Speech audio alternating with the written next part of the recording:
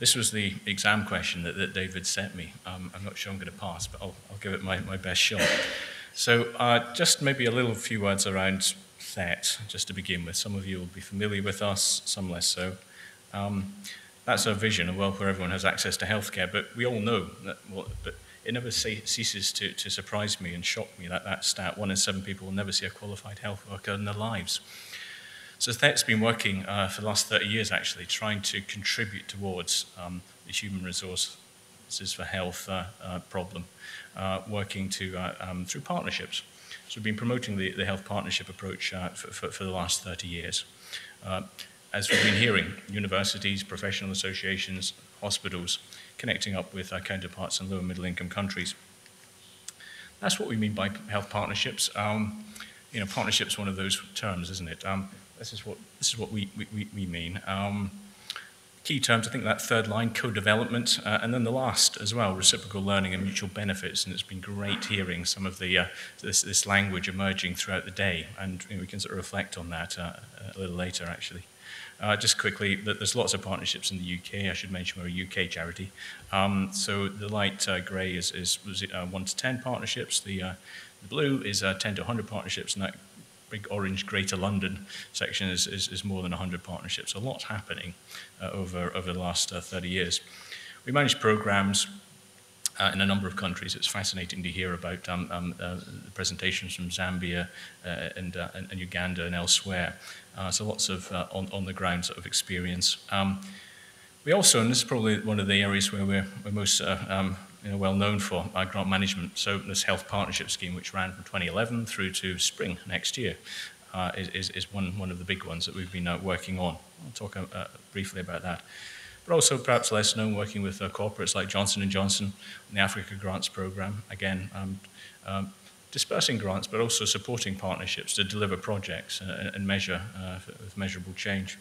Then more recently with the Department of Health and Social Care. So a new form of ODA, Overseas Development Assistance. So it's not all going from the Department for International Development now in the UK. Some of it's going through other departments. This is via the Fleming Fund and the Commonwealth Partnerships for Antimicrobial Stewardship.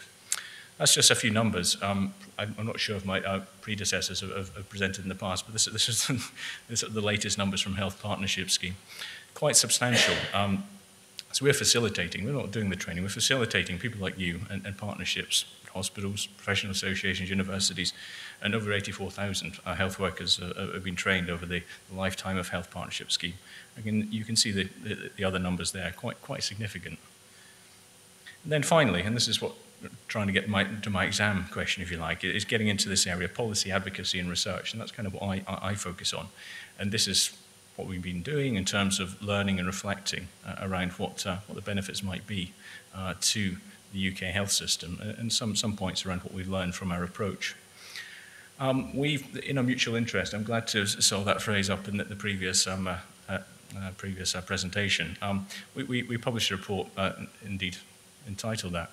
We're very much engaging with the narrative in Whitehall around national interest, but we think we have something interesting to say about the partnership approach and mutuality.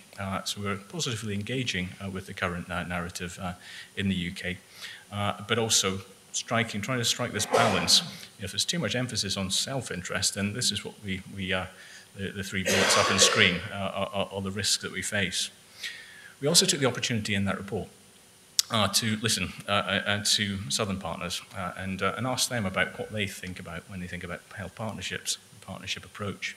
And some of it was quite sober reading and listening. So addressing country need.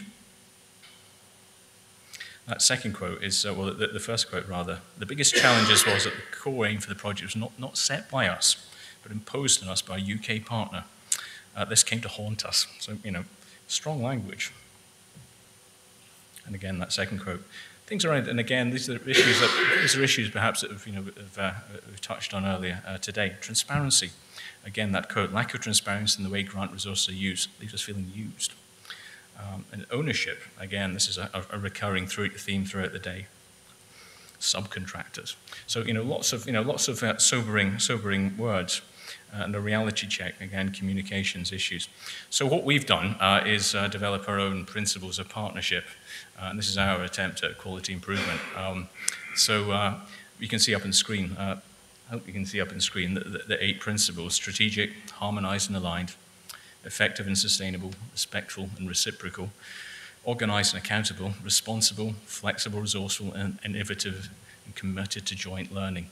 So, everybody's got the principles. Beneath them are arrays of hallmarks of good practice and tools and practical resources to help partnerships think through what they mean when it comes to quality in their approach. And we hope that with the TPI, the Twinning Partnerships for Improvement methodology, and the ESTHER Alliance Effect tool, they can complement one another when it comes to improving quality in partnerships. So, the second question, do health partnerships benefit healthcare in the UK? So, just a word of note, it's 10 years on actually since Nigel Chris published Global Health Partnerships. It's a very fuzzy image. But I think a couple of things there. That was one of the reports that really championed this health partnership approach in terms of development, and also the language. Didn't necessarily coin some of the terms up on screen there, but it certainly did popularize some of our sort of reframing of how we think and how we act.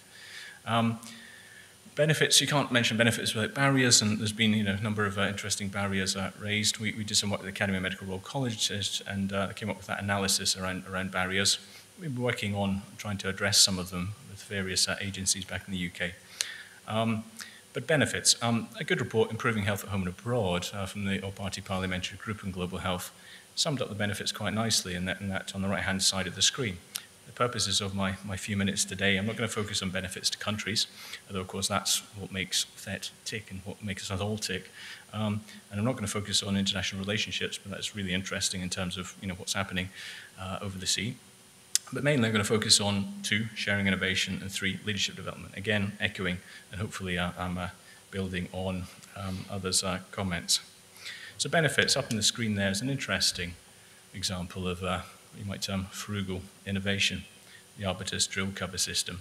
So you just have a drill that you'd find in your garden shed or in your tool cupboard, but then it has the cover on it. And you can see which makes it an actual surgical device. And you can see the bullets up on screen. Fascinating amounts in terms of cost savings, in terms of its safety and usability, and the fact that it would meet all standards. So just checking in with the guys behind that recently, they're suggesting that they're actually coming up against a barrier around this European regulation. It meets the regulatory requirements, but the costs apparently are prohibitively expensive. So they're struggling with that in terms of bringing it back to Europe or indeed the UK. We've been doing a little bit of work on, with Imperial College, actually, on so-called reverse innovation. We asked them to speak to all the hundreds of partnerships and ask the partnership practitioners, people like yourselves, have you witnessed good ideas, innovations, be they in service change, be they technical innovations when you've been practicing in resource poor settings? Over half of them said, yes, we have. Less than half of that said they'd attempted to make those changes back in the UK health system, and only one had actually been successful in introducing a service back in the UK based on that good idea. So there's lots of interesting points around that. Leadership, again, sort of echoing hopefully others, and leadership in some ways is a sort of proxy for the individual change, the individual improvement. We've got the head man at Health Education England talking there. Lots of great examples through Health Partnership Scheme of system-wide leadership programs, doctors, non-clinicians, managers volunteering for extended period times in resource-poor settings using things like the NHS Leadership Competency Framework to measure their improvement in their competencies, along with the counterparts that they're working alongside in places like Cambodia, South Africa, and Kenya. And then Dr. Garrett, I think it's great to see you, somebody actually using this. We've been working on this operational sort of policy barriers as well, and this is one of the tools that we worked with Health Education England on. So this is really trying to provide everyone with the opportunity to reflect and to gather evidence when they're working overseas, bring it back to the workplace in the high-income country, and present back their appraisals to perhaps sceptical line managers who have not just been on a holiday. That actually here is the evidence of how they've improved as professionals. So you might say, okay, so what? Individual change. But so with this guidance from DH, DFID, NHS Confederation, which we co-wrote, really interesting piece of research in that, which takes on to the next step. So what they did is do a literature review on benefits to UK partners. So again, they went through the individual change and noted, yep, it looks like there's a lot of evidence there. And then they mapped those individual competencies onto, up on the screen then, sort of at the right-hand side, sort of domains of organizational change, in theory. So that was quite an interesting sort of piece of sort of heavy lifting sort of, from the academic side of things. So you might again say, so what? This is one piece of research that we're familiar with. It's called the MOVE project. It's going through Salford University, again funded by Health Education England. And what they're trying to do is to study cohorts of UK health workers who are volunteering, and then following them through to when they return, getting a sense of how they're individually changing, but also how they're trying to change service back in the UK. And then just finally, there's a really good series in Globalization in Health, which is a peer-reviewed journal, and there was a great series on health partnerships, and there's loads and loads of really interesting papers on what everybody else is doing in terms of health partnerships, both clinically, but also thinking about quality improvement, thinking about a number of sort of domains, if you like. And I think probably some of you in the room are probably published in this journal, so but I do commend it highly.